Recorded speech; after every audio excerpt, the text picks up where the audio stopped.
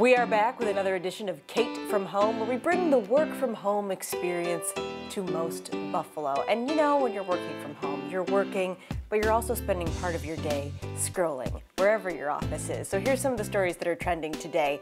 Tiger Woods is home from the hospital. He posted a statement on Twitter saying, "So grateful for the outpouring of support and encouragement that I've received over the past few weeks."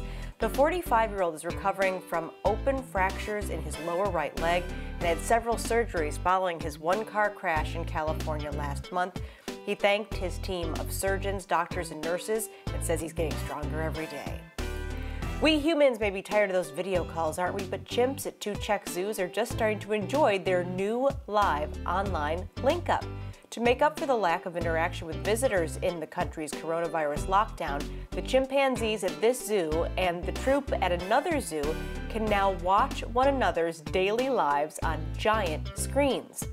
A zookeeper said the chimps first approached the screen with defensive or threatening gestures, but later just munched on treats while watching the action.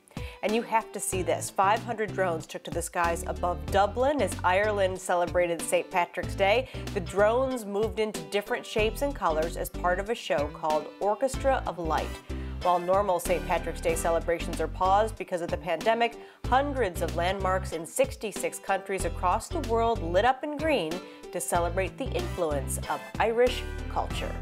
Just like that, it's like the Irish flag has arrived. Of course, we know that Buffalo always has had a big St. Patrick's celebration, and of course it's a little muted in the pandemic, but you're helping us celebrate in the Most Buffalo story of the day today, which is still ahead. Most Buffalo. We'll be right back.